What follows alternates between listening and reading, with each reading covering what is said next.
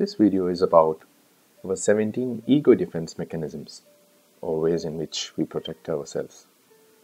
We all have something called instinctive drives, which is food, clothing, shelter, ego, which is a provisioning mechanism, and our superego, which is our sense of morality and spirituality. So when our instinctive drive says something like, I want a milkshake with extra toppings and strawberries, it's the role of the ego to say, no, we're at war, ration the provision, drink water for now. It plays the role of the mediator. Sometimes, though, the instinctive drives are so big that the repeated request from the instinctive drive forces the ego to succumb, and we come up with excuses called ego defense mechanisms. Here are the 17 ego defense mechanisms, or ways in which we justify our own actions. Number 17 is called denial of reality. It is protecting the self from an unpleasant reality by the refusal to perceive or face it. An example of this could be an employee disregards the health risks of smoking by believing that the scientific evidence is worthless. Number 16 is fantasy. The definition of this is that it is a gratifying of frustrated desires by imaginary achievements. We also call it as daydreaming. So, a low-performing employee fantasizes being recognized as the employee of the month without actually doing anything for it or winning the lottery. Number 15 is repression.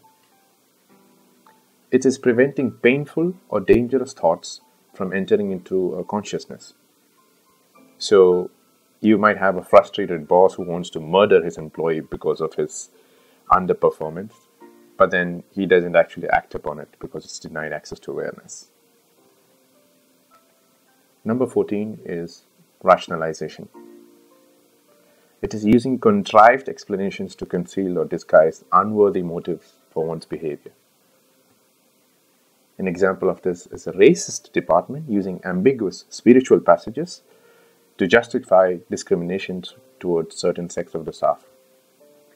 Number 13 is projection. It's nothing but attributing one's unacceptable motives or characteristics to others. An example of this is an insecure manager is convinced that all the other managers are plotting against him and wants him to get fired. Number 12 is reaction formation. It's preventing the awareness or expression of unacceptable desires by an exaggerated adoption of seemingly opposite behavior. Example, an orthodox employee wants to go to drinking parties with the marketing team, but instead he goes and does the opposite, which is closing down all the bars. Number 11 is displacement. This is discharging pent-up feelings, often of hostility to an object less injurious than causing the feelings. An example of this is a woman who is harassed by her boss, goes home and picks up an argument with her husband. Simply the direction of your anger or hostility to somebody lesser. Number 10 is emotional insulation. It is reducing ego involvement by protective withdrawal and passivity. An example of this is an employee who repeatedly falls sick, becomes emotionally unresponsive and apathetic. So if you're sick, you feel that you're not worthy of the job. Number 9 is intellectualization. It is cutting off affective charge from hurtful situations or separating incompatible attitudes by logic-tight compartments.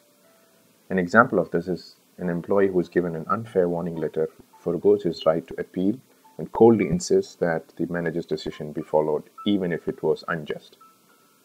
Number 8 is undoing. Atoning for or magically trying to dispel unacceptable desires or acts. A classic example of this is an employee misuses saying "Astaghfirullah, forgive me" on a habitual basis right after he says something bad about someone, and he does this on a repeated basis. Number 7 is regression. It is retreating to an earlier developmental level involving less mature behavior and responsibility. An example of this is a manager whose self-esteem is shattered in a public meeting reverts to childish show-off behavior and flaunts his expensive Porsche design phone. Says that I'm big. Number 6 is identification. It is increasing feelings of worth by affiliating oneself with a person or institution of illustrious standing. An example of this is a small-sized company CEO becomes excessively demanding of his employees in emulation of Apple Steve Jobs and says, "We have to be as good as them." Number 5 is overcompensation. Discovering a perceived weakness by emphasizing a desirable characteristic or making up for frustration by over-gratification in another. An example of this is a dangerously overweight employee goes on binge eating when feeling neglected by his team or his manager. Number 4 is acting out. It is engaging in antisocial or aggressive behavior without regard to negative consequences as a way of dealing with stress. An unhappy, frustrated sales representative has several indiscriminate affairs without regard to the negative effects. Number 3 is splitting. This is viewing oneself as either all good or all bad, or treating an all or none behavior. This is quite common in terms of people who can't deal with all the different variations of characteristics and just treats them as all good or all bad, seeing most of them as all bad. Number 2 is sublimation. It is channeling frustrated sexual energy into substitutive activities. An example of this is excessive usage of sexual innuendos in written or verbal communications at work, double talk. Number 1 is fixation. It is attaching oneself in an unreasonable or an exaggerated way to some person or arresting emotional development.